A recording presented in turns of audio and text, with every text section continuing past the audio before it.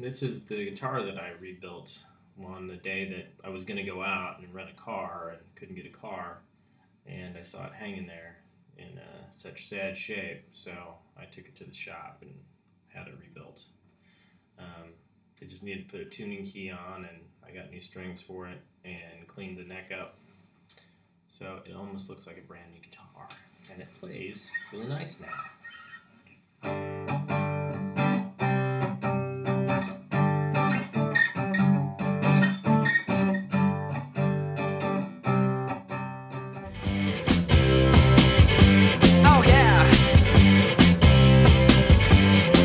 On the 11th floor and I'm watching the cruisers below. He's down on the street and he's trying hard to force the flow. Oh, my heart's in the basement, my weekend's at an all-time low. Cause she's hoping to score, so I can't see her letting him go. Walk out of her heart, walk out of her mind. She's so swishy in her satin and tan, in her frock coat and bibbidi bobbidi hat. Oh God, I could do better than that. Oh yeah. So now that I took a shower and I feel like a human being again, I need to try to remake some of the guitar video. So here's the story. I was telling it on the way with the guitar downtown the other day. But the wind was so bad, you couldn't actually hear anything on the entire recording because it was just blown away like it does so much. But there is an old Dobro knockoff hanging on the wall of the hostel where I'm staying. And it looked like at one time people had played it quite a bit because the fretboard was just solid with just greasy, icky buildup. And it was missing some pieces, but the guitar itself was nice and straight, and it looks like that people had come in groups and they would sit around and play guitar, and it was a nice guitar, and it had just become decoration. So I didn't have anything to do that day because I didn't get the car, and I decided that the car wasn't the way to go after all because it was going to be too expensive, and I really didn't know where I was going, but I wasn't actually thinking about that. So I just told them, I said, hey, do you want me to fix your guitar? And they thought it was a pretty weird request that one of their guests would want to, fix their guitar, take it to the shop and get it repaired. And, it was going to be probably, I'd talked to the guys at the guitar shop a couple of days before about it to see, how much a tuning key would cost for it. And they said they could repair it for about 150 bucks. Well, I mean, maybe in Iceland it's different, but in the United States, that guitar probably wouldn't have been worth 150 bucks in that condition. So I was going to try it anyway, and I was just maybe going to try to do some horse trading. So I had a t-shirt, that I got down at the Crossroads, at First Fridays, and I'd never worn it before. And it was one of the little artist t-shirts, that they were selling on the street corner.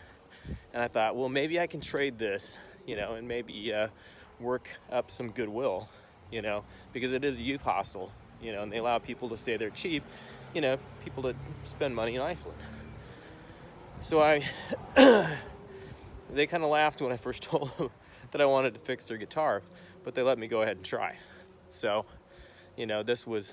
I got some more video that shows about my adventure with the guitar, and I'll probably do what I'm doing now to fill in some of the weaker links because I didn't do a good job documenting it. Some of the footage that I shot was pretty much unusable, so I just mostly have to tell you about it, because you can't really see any of the actual thing. I will learn to, be more upfront and interview people, but I'm not there yet, obviously. So just check out the video. Okay, so if you are wondering why I'm walking down a street in Iceland with the guitar in my hand, because I talked to some guys at a guitar shop yesterday about the guitar they had hanging on the wall at the hospital. One thing I forgot about on this mission with the guitar is the hill I had to climb to get to the guitar shop. And after 3 days of walking, you'd think it'd be a piece of cake, but it's not.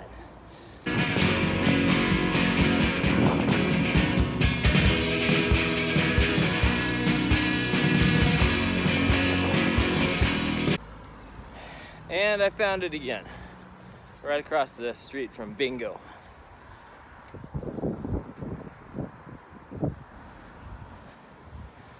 Well, let's hope they go for it, and I didn't waste my time.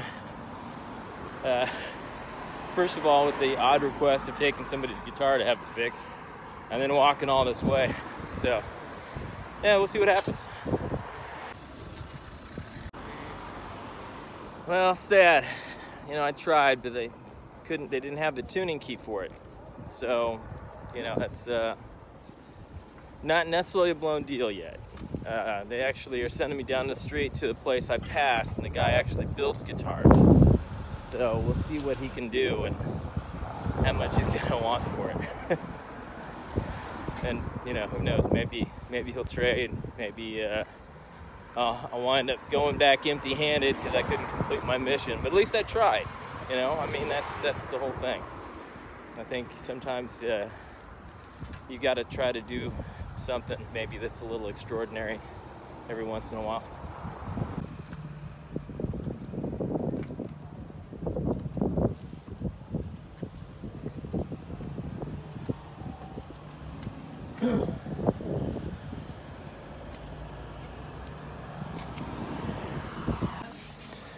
Yeah, this is Gunnar Orn, and it's a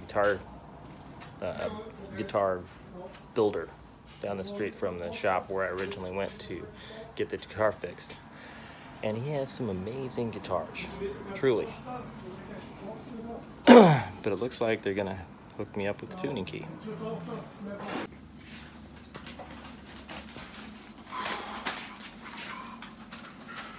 I take it you're Gunnar. Are you Gunnar? Yes. He's gonna be. It's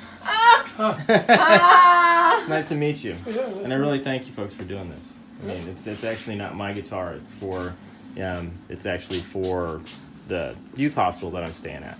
They were obviously playing it at one time, and you know it broke, and nobody ever did anything about it, so it just hung on the wall. Yeah, it's a shame because it's good to have a guitar. Yeah, and you know. Working there.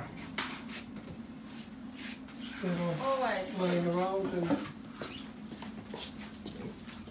Your shop is absolutely amazing. Thank you. I'm a horrible guitarist, but I love the instrument, so. Yeah, well, you know. So this is like guitar heaven. I should get a screwdriver to fix that. You got one of those smaller Phillips? Yeah.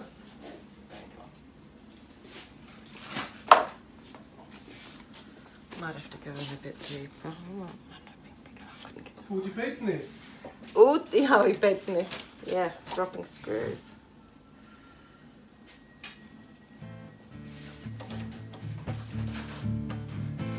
It is actually easy if we do it flat. Okay.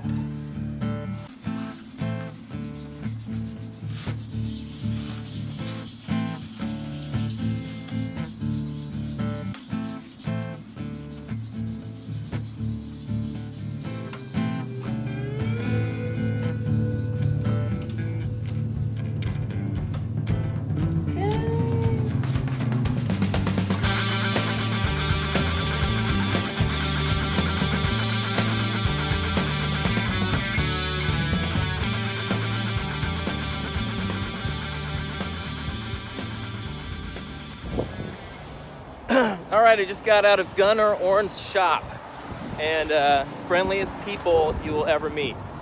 Not only did they take a look at the guitar without even a hesitation, but they just put a new tuning key on. Didn't charge me for it or anything. It was amazing. So if you ever need a guitar fixed, or you want to buy a really good guitar because he makes some fantastic guitars, go see Gunnar Orn in Reykjavik. You know, it just occurred to me that I probably should have gotten a before and after shot of the guitar. Maybe they'll clean it up and string it for me, I don't know. But yeah, before it was missing a tuning key. There was just a hole there in the head of the guitar, so you couldn't even put 6 strings on it. And yeah, it had just become decoration, which was sad, because even though it's not a big name brand guitar, it's still a nice little dobro knockoff. And you know, people obviously enjoyed playing it because the fretboard was so dirty. So I couldn't stand to see it hanging there on the wall like that, you know, in a place where people would get so much enjoyment out of it. So I just decided I'd have it fixed. And you know, I talked to the guitar shop about how much it would cost, and they said about 150 bucks. And I'm like, well, first of all, I'm a tourist eating $30 meals in Reykjavik. I don't have $150 to spend on somebody else's guitar. So I figured, what the hell, maybe I can do something else. Maybe I can trade. So we'll see what happens. They like my sob story of the poor the poor hostel that needs a fixed guitar. So well, I'm almost there. So far so good. You know, success. I got the tuning key, and that's a big part of it, because now anybody can restring it. All right, we had success. I didn't really lose anything in the deal except for I bought the strings. Because the boss wasn't around, and we're gonna trade for a t-shirt. But I don't know if I wanted to trade a t-shirt for strings that cost less than a meal in Reykjavik. But mission accomplished. I mean, I can go home now and restring it, and you know, maybe people will get a chance to enjoy playing it for a few years until some doofus breaks a string thinking he can tune it.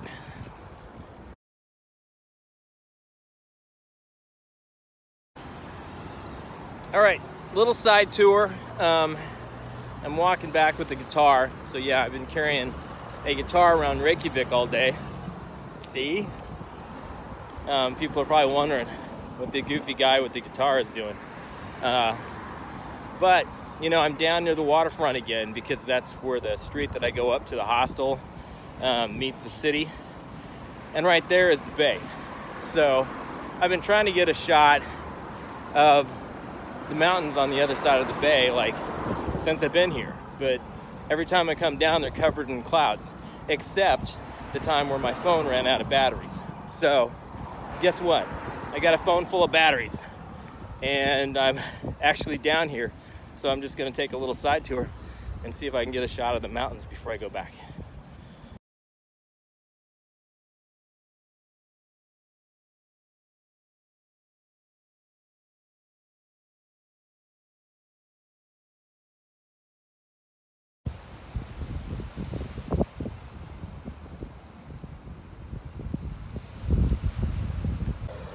All right, so I'll go home and I'll clean it up, restring it, and then I'm gonna have to go to the brew pubs, because I drink a little beer, and I think if I missed out on the brew pubs in Reykjavik, that would be like missing out on, you know, like the